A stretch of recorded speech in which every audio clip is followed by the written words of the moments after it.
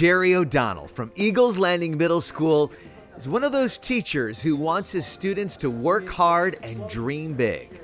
It's three-dimensional, it's 3D. It's like you can almost pick them up and put them in your hand, okay? And that's the future. That's your future. And it's going to be amazing. The students inside his science class have a role model when it comes to this spirit of innovation and a philosophy that failure is just another opportunity to learn. You see, Jerry has been tinkering and experimenting his whole life. You know, I've always been curious, and I guess that's why I teach 8th grade science. It's my way of, just playing and getting paid for it. His pay includes a $10,000 check from the Infosystems Foundation. They sponsored an inventors competition to help solve problems.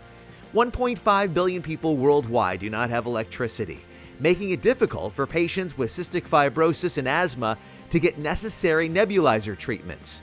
Jerry's big heart led to finding a big solution. That's when he decided to reinvent the wheel. Okay, because this is real world. This is like real science, real world, real problems, real solutions. Okay, this is what we do. Okay, you got an idea, you run with it, you see how well it works, and I'm in the idea business. His idea could be a lifesaver. It works by connecting Jerry's creation to a tire, and then just open the valve. Pressurized air in the tire works its way through tubing. A filter scrubs out water, oil, and other pathogens. Medicine in the nebulizer is now able to be delivered to the patient without the need of electricity.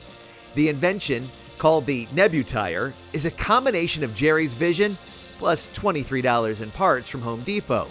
A recipe for success from the very beginning. I put it together and I hooked it up for the first time and I turned the valve on and it works so good.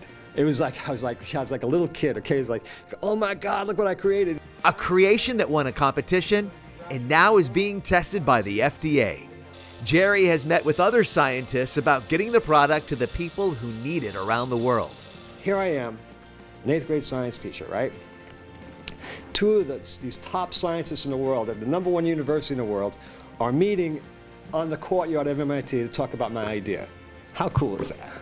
The only thing cooler, sharing his story with his students. Value really is as a teaching tool to show my students, what we can do with an idea and what's possible, and that, all you have to do is imagine, okay, what you want things to be like and then try to create it.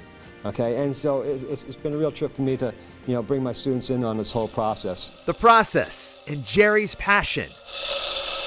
A breath of fresh air. The School District of Palm Beach County, your best choice.